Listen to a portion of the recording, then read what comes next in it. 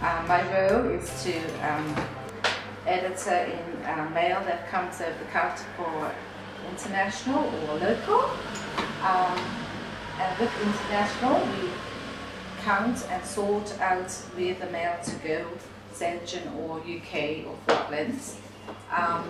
Then we will enter in statistics of how many letters or parcels or packages in registered mail. We have a record of that, so we have to have numbers currently. People post in chocolates and sweets, and then people post out chocolates and sweets. So that is the and difference. curry powders. So you get It takes the home. Yes. This is our sorting room. So when we get international mail, we deal with it over here. We open our bags, empty out our mail. As you can empty out our mail. We check that it is here for us on the island or people on the island, or it might be a missent item.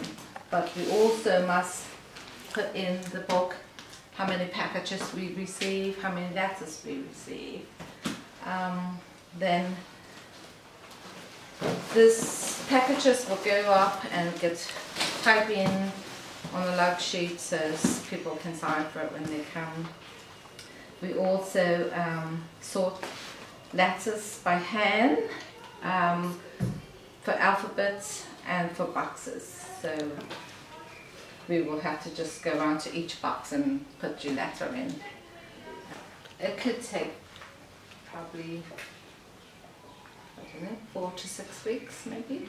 But if it's air now, air mail been being delivered to people quite quick.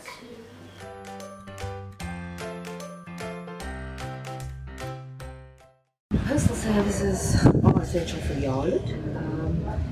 It is, people stop like to literally post their mail.